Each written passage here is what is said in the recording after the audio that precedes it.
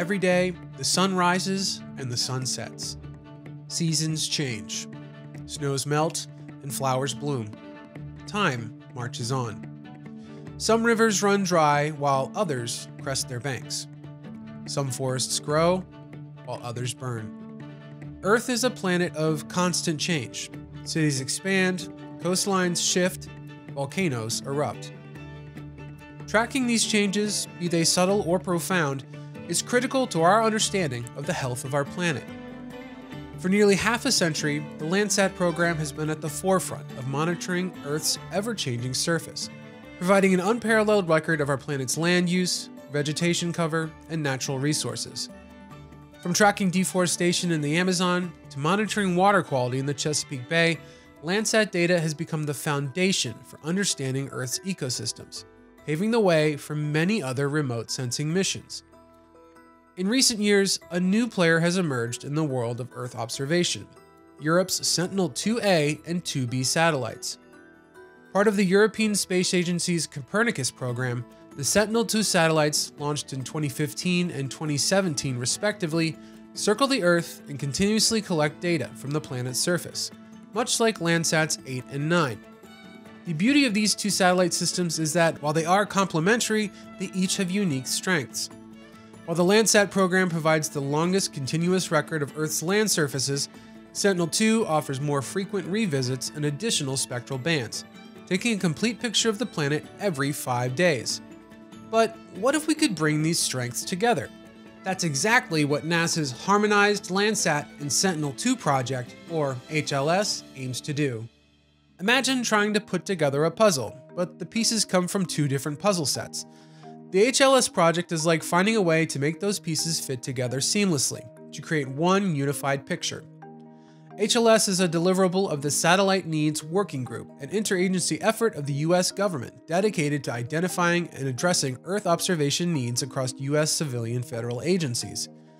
With global production of HLS data being led by NASA's Interagency Implementation and Advanced Concepts Team, or IMPACT, the HLS project takes the raw satellite data from each mission and puts them through a series of algorithms to make them compatible.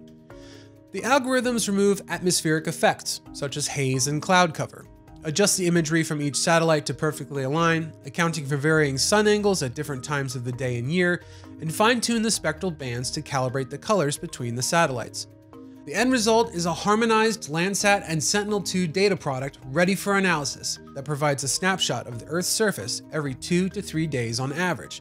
A powerful tool with the potential to help farmers optimize their crop yields, city planners more efficiently map urban growth, and forestry managers more effectively monitor the health of our forests, among many other uses. Following the initial release of HLS in 2018, it didn't take long for researchers to take advantage of the high level of spatial and temporal detail provided by the product. A paper published in 2020 by a team led by researchers from Boston University aimed to test the effectiveness of using HLS data to track annual vegetation growth cycles, also known as seasonal phenology, across North America. Every year, plants across the continent sprout leaves and flower in the spring, peak in the summer, and, come autumn, change color in fall as the winter approaches. Small variations in the timing of this annual change, however, can have ripple effects, impacting how plants absorb carbon dioxide or how nutrients cycle throughout the ecosystem. Some insects and birds, for example, time their life cycles and migration patterns based on when plants emerge in the spring. In the past, satellite imagery has been a key tool for tracking seasonal phenology, but the coarse temporal resolution of the data has limited the detail and accuracy of the analysis. But researchers believed the detail afforded by Harmonized Landsat and Sentinel-2 data could be the answer to these challenges. They developed a sophisticated multi-source land surface phenology algorithm and fed it HLS data from 2016 to 2018. The results were impressive. Applying the algorithm across North America, the researchers were able to track vegetation phenology at a level of detail through time and consistency never before possible. They could map out the greening and browning of vegetation in incredible detail, observing differences not just on a continental scale, but even within single fields and forests. And they were even able to observe how elevation in Tennessee's Smoky Mountains affected the timing of leaves' emergence in the spring. Researchers believe that, going forward, their algorithm could have a wide range of potential applications, from precision farming, helping farmers increase crop yields, to monitoring our ecosystems, allowing conservationists to make more informed decisions about the timing of controlled burns. Every year, thousands gather in the spring to witness the cherry blossoms bloom in Washington, D.C.'s tidal basin, or in the fall to take in the vibrant Vermont foliage. Seasonal changes everyone can look forward to. But other seasons, such as the Atlantic Ocean's hurricane season, fail to generate such enthusiasm. Every summer, the warm waters off the coast of Western Africa create the perfect breeding ground for spawning hurricanes. Storms that travel west across the Atlantic, with some developing the potential to wreak havoc along the eastern coasts of North and South America. States like Florida are no stranger to these devastating hurricanes, with coastal communities contending with violently high winds and damaging storm surges on an annual basis. Quickly locating and assessing the extent of damage and the aftermath of a hurricane can be critical in aiding search and rescue operations on the ground, especially if you're getting help from high above in orbit. In September 2022, Florida fell directly in the path of Hurricane Ian, a Category 5 hurricane with wind speeds topping out at 160 miles per hour, causing damages estimated at over $100 billion. In the aftermath, environmental researchers at the University of Connecticut sprang into action, leveraging HLS data to create a near real-time map of the damage caused by Hurricane Ian. Building on previous work the team had done with Landsat data, the researchers developed an algorithm that could sift through the massive HLS dataset and detect even subtle changes in the satellite imagery, allowing them to map out the areas that were likely damaged by the storm. As soon as the research team had access to the first clear satellite imagery following the storm, they were able to put their system to work.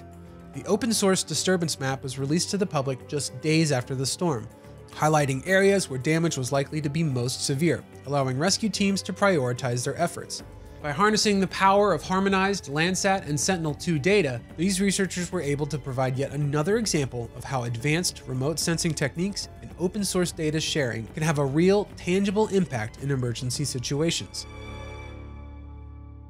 Whether it's giving us insight to the seasonal changes of our planet or helping us respond to natural disasters, the Harmonized Landsat and Sentinel-2 project is a potential game changer in the world of Earth observation.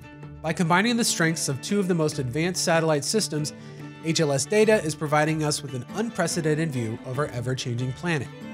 But the future of HLS isn't just about more data, it's also about making that data more accessible and actionable. HLS data scientists are working on developing new tools and platforms that will allow users to easily visualize, analyze, and share Harmonized Landsat and Sentinel-2 data. With projects like HLS lighting the way, the future of international cooperation for Earth observation is bright. New missions with enhanced spatial and temporal resolution throughout the electromagnetic spectrum will offer fusion capabilities to provide unprecedented information about our Earth system. As the project continues to grow and evolve, it will undoubtedly play a crucial role in our efforts to better understand and protect this incredible planet we call home.